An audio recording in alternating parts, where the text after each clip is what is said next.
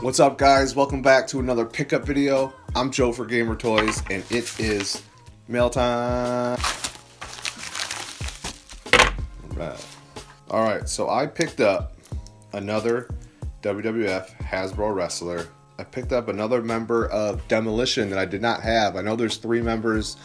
I have Smash, right? I believe I have Smash. Yeah, I'm pretty sure this is Axe. I don't think it's Crush. So he's got the I'm a slam yo ass action feature, my favorite. You know, paint's alright. It's a little bit chipping on the chest straps, and his face is a little beat up, but it's awesome. Waist is a little loose, but the price I paid, you can't beat it. So I'm really happy to add another wrestler to the ever-growing collection behind me that's now taking up 2 shelves. When I rework this room, and I'm gonna have to give them their own dedicated space. Put you right there, bruh. Alright, that's it for mail time. Let's do these pickups. Let's start right here. I got some pretty sweet 90s Disney stuff.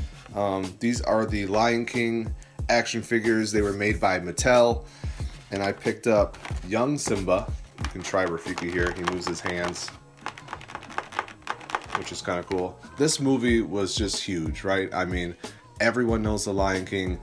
It was Disney's biggest movie at the time, and it had no humans in it, which is, you know, was a first for them. So these toys were great. This still has the original price tag for $3.99. 2 figures for $3.99. That would never happen today. But on the back, this is a fairly small line. There was Mufasa, Scar, and adult Simba, which were packaged individually. And then there were 3 2-packs, Timon and Pumbaa, Banzai and Zazu, and young Simba and Rafiki. So there's only 6 card backs to collect for this line. So I figured I'd give it a go. I got 2 already. So that's Simba and Rafiki. And then I also picked up Fighting Action Adult Simba. He's got a try me button here, so his legs move. I paid $10 for this one, and I paid, I think, $7 for this one.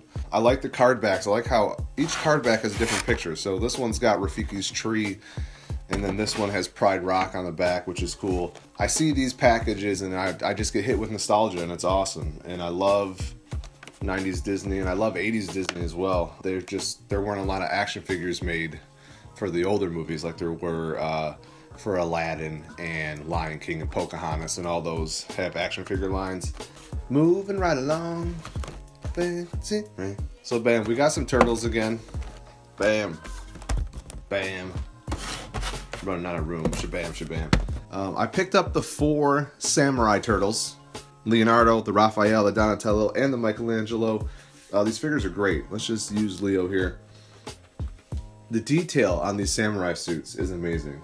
Yeah, there's not a lot of paint apps, but the sculpting is great.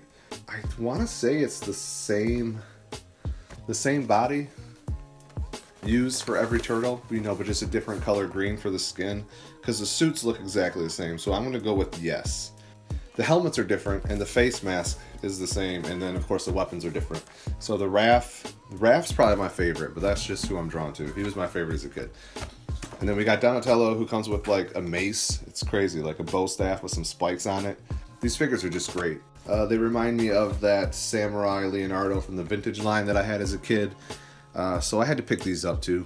Great figures. So these are the pickups. I want to thank you guys for watching.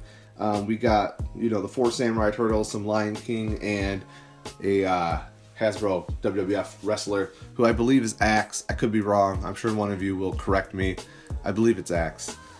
So thanks for watching, guys. Make sure you like, comment, and subscribe, and I will see you in the next video.